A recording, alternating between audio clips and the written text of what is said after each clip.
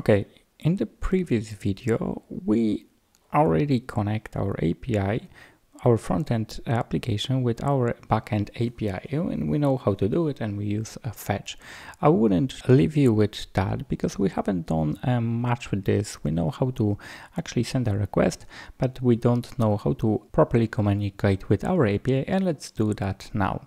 So I'm not gonna overcomplicate this as we don't have much time. This is a very big topic, so if you're interested, in the movie description I provide a coupon code for a full course about this topic where I get things much slower than this, but here we don't have a time, so I will try to do as much as I can in a short time. So what we will do is duplicate this button, and then we have one click, we have a login here. I will have another method to register, and this button will be register. So what we can actually quickly do is I will just duplicate this. This wouldn't be the best design for having like this, because there is a lot of repetition here. What you should do is to actually have it in a separate component probably and share some data in between. Anyway, I'm doing a quick test, so I'm trying to do as much as I can here. So what we do, we can remove that console log from both methods, and we have a new method register. So this time we can use our method that we use with the postman. So API user, it will be also post, and it will also send the same kind of username and password. So once we have that data, then we will have user created in our database. So let's see if that's working. I will save it here. That's been refreshed, so we can have a user here. So what I can do is I can make it full screen, open our inspect, and in the console or in the network we should see some data. So I will put my username and password. This time I will do Christian2 and Christian2. So I will register now, and you can see here actually it will fail, because if you go here you will have using define backend API. So in fact we have user here, it's supposed to be users, and it's kind of telling you that. So we go here and then we need to fix it for users. That's what we specify. And then let's try it again. And then I will click register, and that's failing as well because user with that username already exists. As you remember, we already had 2, so I will change it for 4 and 4 here, and I will register. And this time, oh, we already have a 4, so let's give it a try with 5. And then I will register, and we have our user. So you can see here another user has been created in our database. And using the same form, what I could do is I can click login, and you can see here I have a token for a new user. So that token, what we can actually do with that token at this point, normally when you want to design your application, you don't want to have it like this. This is a bad design to have login and register 2 buttons like that. You're supposed to change a little bit here, and probably for register you ask for more data. But we try to simplify everything, so we have it everything here. What we could actually do is we could take this call outside, and then we can, after we register, we can actually ask for the token.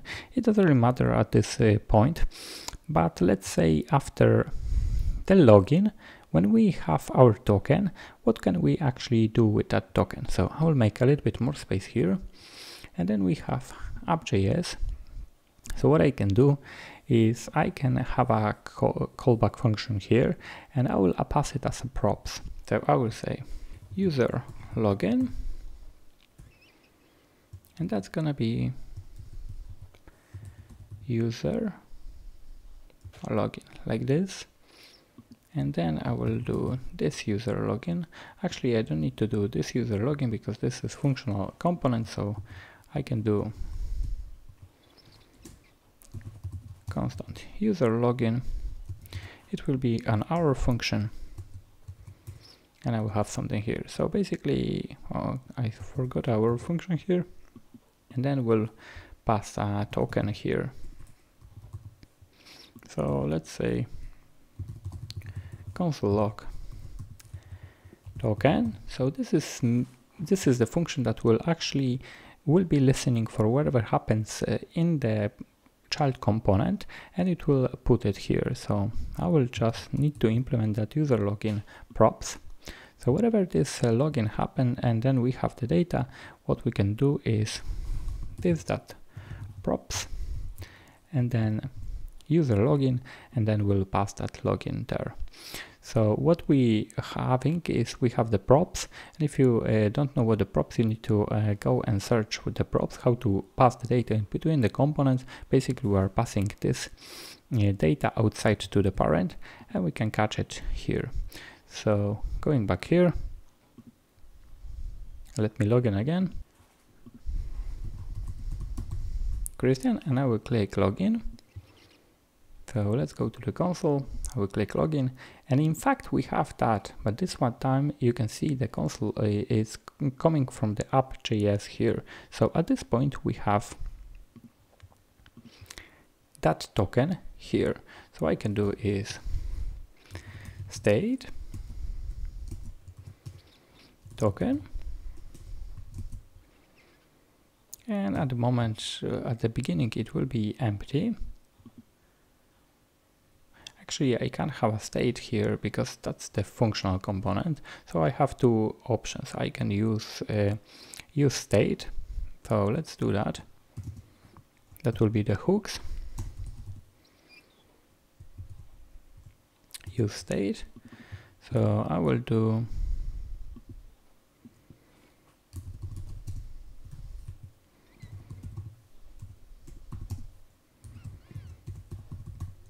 so we'll deconstruct it. I also explain more about this in the course, so if you are curious. So at the moment we will have that as an initial state, and we'll have a token and then set token. So I can use this function set token to set a token like this, and then I can do console log to make sure it's working. So I will use the token.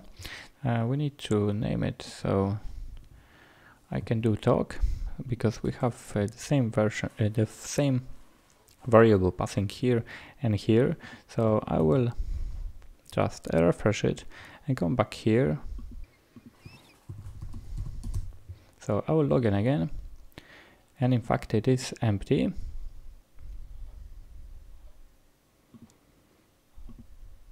So we have that, and then console log token. So let me just duplicate it and see what's actually in the dog.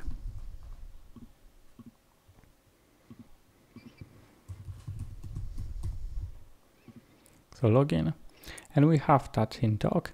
So I guess this is not yet updated, whatever we call it, but it doesn't really matter. So what we can actually do, and we'll come back to this issue later on, I'll just remove it for now, and we have that token in our functional state here.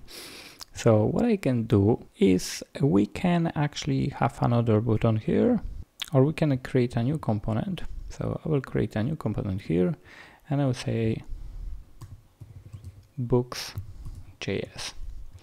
So we'll have a list of books. I will do similar thing as we've done here. So I will copy everything here and I will paste it.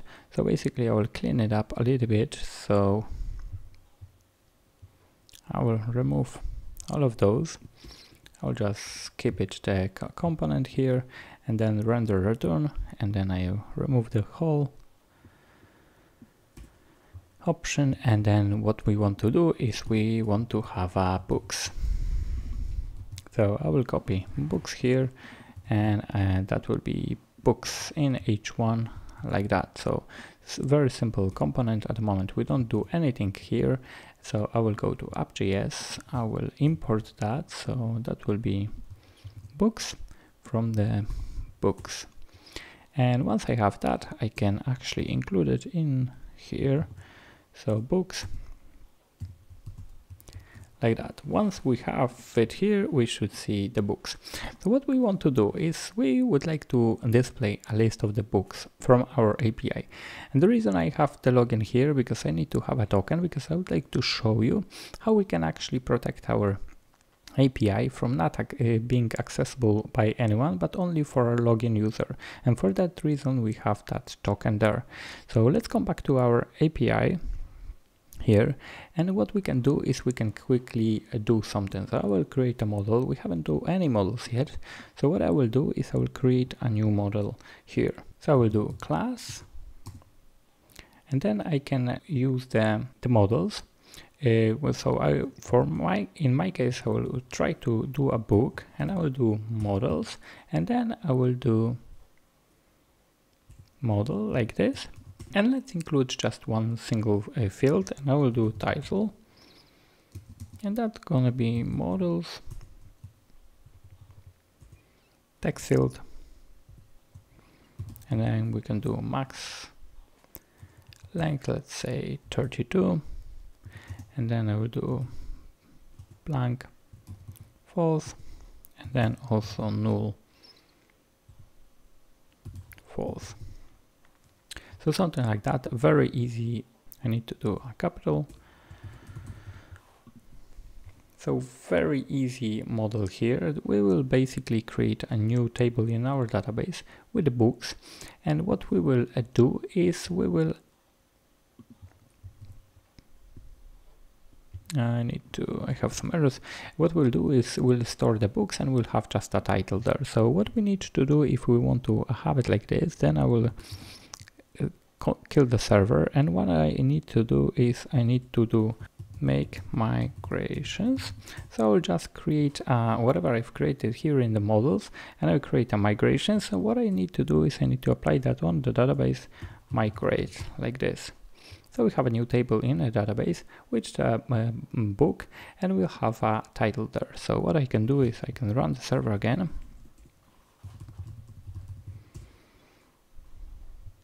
And let's come back here, and I will go to the admin. We already been there, and we have, actually we will need to add this to the admin if you want to use it. So actually I need to go here, and then we have admin. So what I can do, we will from models import book admin register book, and I will have it like that. So if I will go here and then refresh it, actually I think it's admin site register,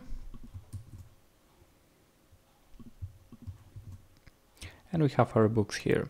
So what I can do is I can add few books, and that's actually text area, so it is bigger, but I limited that. I could use a char field, in fact, but anyway, it doesn't really matter for us. So what I can do is I can do Hobbit, and I will save and add another one, and then another one will be Twilight Saga. And then I have two of them, let's say another one, The Witcher. So let's go for our fantasy books.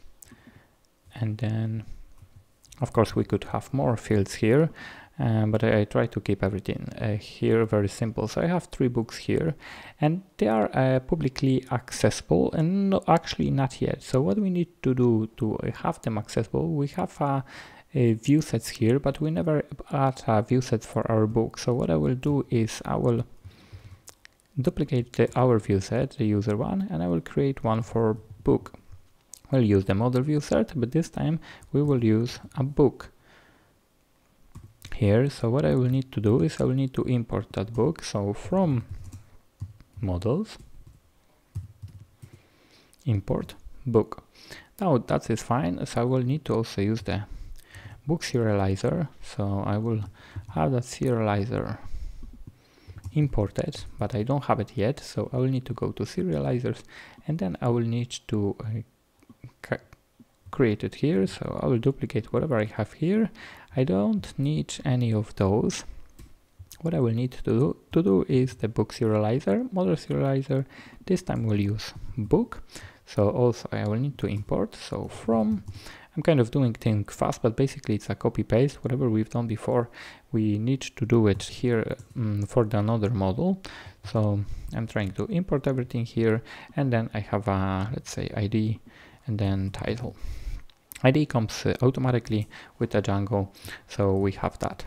So another thing what we need to do is in the URLs, as we register our users, we also need to register books. And this time it's not going to be user view set, but also book view set. And this book view set will be here. So that will be automatically added to our API. Okay, so let's open our Postman and see how what is actually available in the books. So if I'll go Postman here, and then we'll go API / books / and then I will use method get. And this is working. We have this 3 books there. So let's try to fetch them in our React application. So I have this one. Then what we can do is we can actually pass the token into the books there. So I'm just passing this token around. What I could do is I could put it in the cookies. That will be much easier. But let's say I will do it this way. So I will pass that token, and then in the books I could actually use it. So I can use it with the props. Have a button here, and I will do fetch books or load books. This is very not functional application here, because we are creating an application that is very not user friendly, but our point is completely different. So I will do on click,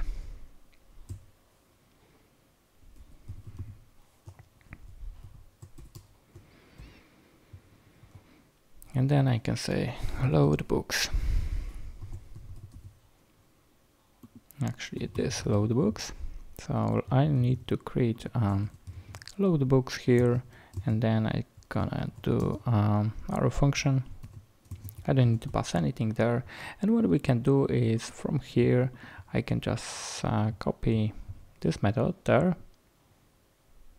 It will be much faster, and I will put it here. So fetch books, and then we can do state here. So state books, and in fact the book is empty at the beginning. So what I can do is I can set a state here. So this time we will have a list of books. We are expecting list of books from the API books, and that needs to be method get, of course. And then what I can do is this set state, and then I can say books are data, whatever is coming from our service here. So what we want to do is we will have the fetch data here, and then we also need to do something here. So I will do it like that, and then we'll go this dot state books, and we will loop through the books. So I will do map, and then for each book I will do an arrow function here.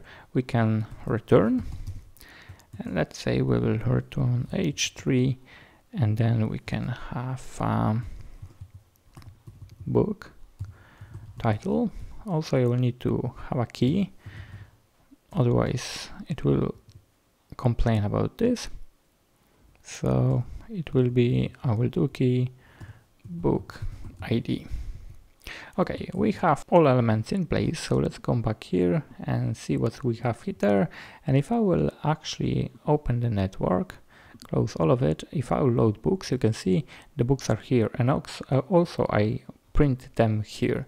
So this is all fine, but I kind of open our API for everyone, that anyone can actually ask for books and get it. So how we can actually secure it, not to allow the random user from anywhere to get the list of the books.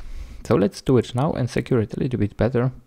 And let's go back to our views here, and in the book view serializer, what I can do is I can specify the permissions for that view set.